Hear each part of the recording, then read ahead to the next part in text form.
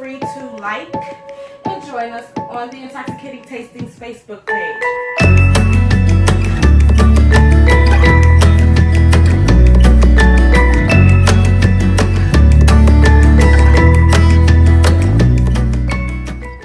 So one of my clients asked me about wine, and when I first used to start recommending wine, like when you go to the bar, they have Center Home or vintage wine.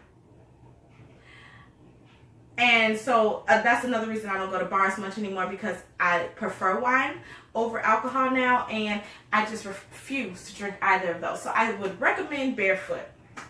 Well, as your palate matures, you realize that Barefoot, even though it's in a very good price range, is not going to be the best wine for people who have a good palate for wine. So then I started recommending Fetzer. And Fetzer is still a decent quality of wine for a good price range, or Kim Crawford for the people who want to spend a little bit more money. But what I really realized is that I was cheating them on good quality wines that were out there. So everybody looks for Moscatos or Rieslings or Pinot Grigios or Pinot Gris and Sauvignon Blancs and Chardonnay. Everybody knows those, and there are many good vendors who make it. You got domestic ones, you have imported ones. There's a good variety of people who make those, but there are also these other beautiful winemakers who make different wine that we are totally neglecting, and you can get for a phenomenal price range. Okay, so this is one of them. This is a Domaine de Puy. That's the vineyard, and it is a Cotes de Gascogne or Gascogne. Okay, it is made in France, which is why you hear my French accent. And it is made in the southwest region of France. Okay, so anyone who tuned in to us last week or saw my video rotating out there knows that we did Armagnac last week. And Armagnac is also made in the southwest region of France. And actually they are subdivisions of each other where this is made. This is made in Gascony, which is why it's called, even though they have different spellings, Gascony. It's like winemakers and liquor makers are really big on boasting where the region is. And, you know, I guess I can understand that, because they always, it seems like they like to name their wines after where it's from. This actually is made of two different grapes, and one of the grapes it's made from is one of the same grapes that's makes the Armagnac. So I thought that that was really neat that I happened to run upon this actual wine, and that they happen to tie together like that. This is absolutely a dry white wine from France. It has 10.5% alcohol content, which is on the lower side for alcohol, but when you pay $7.99 for a bottle, that's about what you're going to get, okay? Now, my fear normally is when I pay less than $15 for a bottle, that I'm not gonna get great quality. And so that was my biggest fear here. But when you're shopping for party and you're shopping in bulk, you don't want to pay $15 to $20 a bottle. It gets pretty pricey, okay? Especially when a lot of people don't drink wine and you're probably going to wind up taking a lot back or lugging a lot home. You want to make sure it's something that was affordable and that you probably could drink too. The medium body is dry, which means no sugar.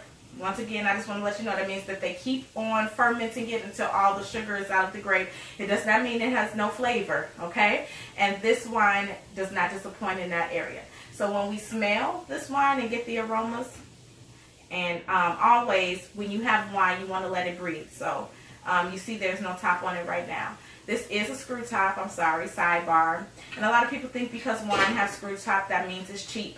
But nowadays, a lot of winemakers are going to screw tops because cork is expensive to make.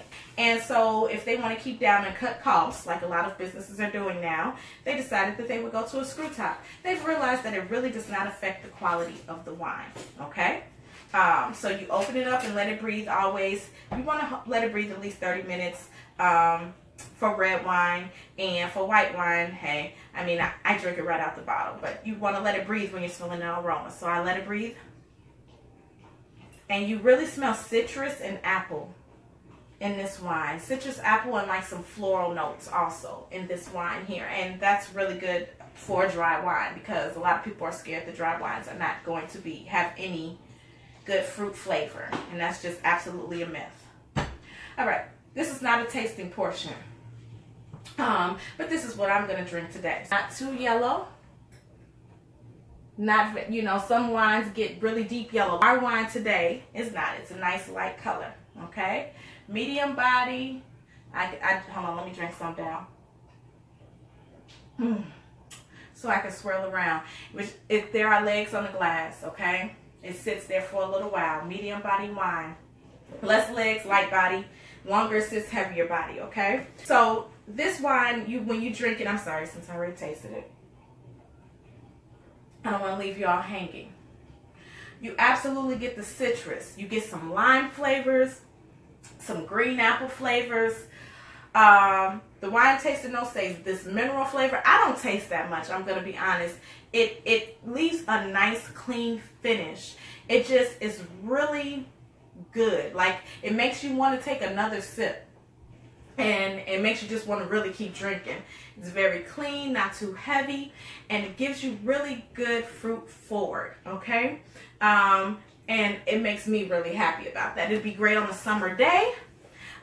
It'd be great also if you are out with friends having appetizers or a nice salad and you want a glass of wine because you're watching those calories. And so this would be a great pairing with that. What I would put it along the line of is right in between a Pinot Grigio and a Sauvignon Blanc.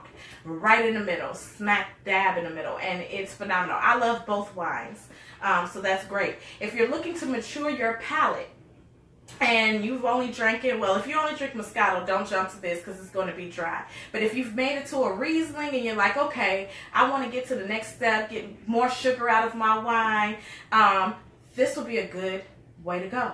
I really, really like this. So try it. It is, once again, the Domaine de Puy, Cotes de Gascogne, which, once again, is named after the region. And I would pair it also, tapas. Go out with your people. A lot of companies do tapas bars for holiday parties. And in between each meal, each plate, so that you get the full flavor of your meal, take a sip of this. Use it as an aperitif. Cleanse your palate because it leaves your palate just, like I said, it's a nice, clean, crisp finish. So that would be great for this. Rule of thumb, white wine, white meat. Red wine, red meat. There are a few exceptions, as always, but this will go great with shellfish, gumbo, the spiciness, and this will, oh my goodness, great. Fish, shellfish, I can see it with all of that, okay? So it's a wonderful, wonderful wine to pair with your meals also, all right? If you have any questions, please feel free to type in the comments below. I'm going to try to wrap it up because I don't want to keep you all on here too long. Another good thing about this, I've told everybody I'm a migraine sufferer. My biggest fear is when I do cheap wine that my head is going to bang the next day. So with migraine sufferers, hangovers are times 50 the next day. The worst, okay? And what I found out is the imported stuff happens to be better for me than the domestic stuff. This is imported, so that was a good reason for me to try it. And also, it's organic.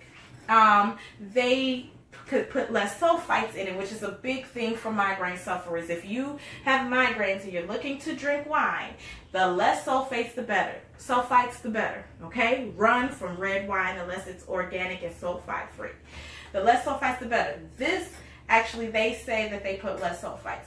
They also use organic manure. I know nobody wants to hear that, but it's a vineyard. They use grapes. Let's be honest. They need it. So organic manure. They use demineralized water so that the pH level is lower. In the United States, because we are so greedy and we want to produce everything so fast, you know, we have all these steroids and pesticides on our food. They use 40% less pesticides than most winemakers. So that's a wonderful thing. And for me, it was a no-brainer as to why I would drink this wine. So between the taste, the way that they produce it, what it pairs well with, and the price, like, I'm going to go buy me a case, okay? The price for $7.99. The highest I saw it for was $12.99 online, and it was still sold out at that distributor. it was sold out. So that just lets you know how great this wine is. When you go online and it's sold out, you better try it. So go to Benny's, like us at Intoxicating Tastings on Facebook and YouTube, and try this. It's Sunday night. I have about a half a bottle left, and I am sure I'm going to finish it tonight. So if you have any questions, leave it there.